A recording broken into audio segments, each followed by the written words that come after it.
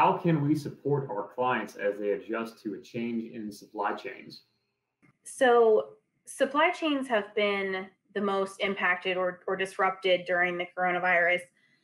Even the term supply chain has almost become a buzzword in the news, but it's a very real concern. Like Bella was talking about earlier, a lot of the products are out there, but the issue is getting them in the hands of the right people in an efficient way.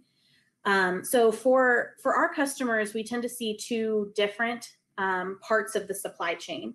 The first is how we get the raw materials to the manufacturer so that they can make the thing that they need to make. And then the second part is once they have the finished goods, how do we get those to the consumer, to the shelf so that they can be purchased and used. So I guess starting on the finished goods side, there's always been a focus historically on speed from the end of the line to the shelf. What can we do to make that process as quick, as efficient, as lean as possible? And it's become so lean that it's left that supply chain vulnerable to any disruptions. So like we saw with the coronavirus, when there was any sort of blip in the supply chain, it totally derailed the whole train. So in the short term, that's what leaves the shelves empty. So when you go to buy your stock of toilet paper right after everyone starts quarantining in those first couple weeks, that's what results in those short-term shortages. So the way that we can help our customers navigate that is by helping them evaluate their material handling and distribution systems and determining options for flexibility. Maybe that's not flexibility that they're going to use every day, day to day, but it's helping them develop the plan B. So if X happens, then we have Y.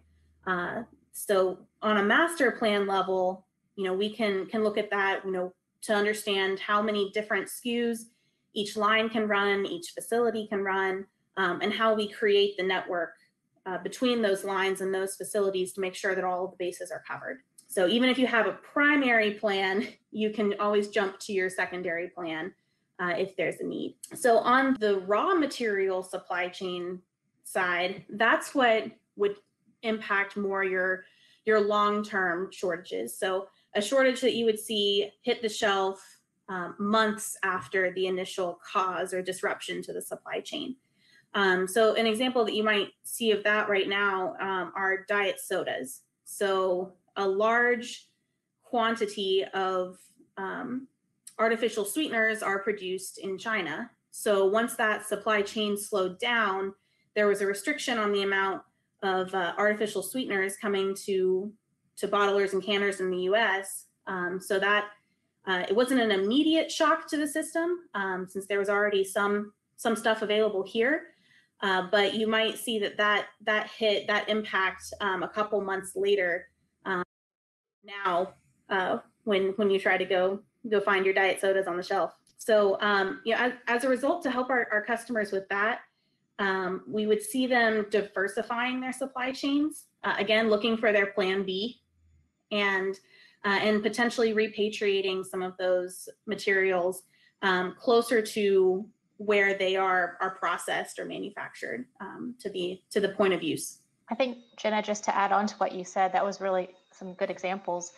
We've been getting a lot of questions from our own customers around capital equipment and can they add to their existing production lines to be able to do to be able to address some of the issues they've seen in their supply chain. So how can we quickly go from, I'll go back to my original example of the toilet paper, how do we go from industrial sized rolls to consumer grade rolls?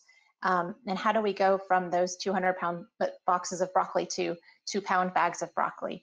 And so those questions are coming up right now, and we're seeing some trends in some of our customers looking to have the capability to, on a flip of a switch, go from one type of product to another based on the need. Now, there's some challenges with that, which I'm sure a lot of you guys on the call know this, but capital equipment, you can't order it and get it overnight, right? So there's a process of buying capital equipment for your facility that you start out with what you need it to do and help work on the design, and then you have your approval drawing process, and you've got your lead time, and then you've got your FAT, and then you've got the delivery. Depending on what kind of equipment you're talking about, you could be talking about a month or two, or you could be talking about 8 to 12 months. And so looking at what does that capital expenditure require in the short term in terms of wait time and cost, and then what does that payback look like in the long term to bridge some of those supply chain hiccups or challenges that we're seeing right now. So I think there's certainly some interest that we've seen in certain customers looking at diversifying their capabilities in their production arena.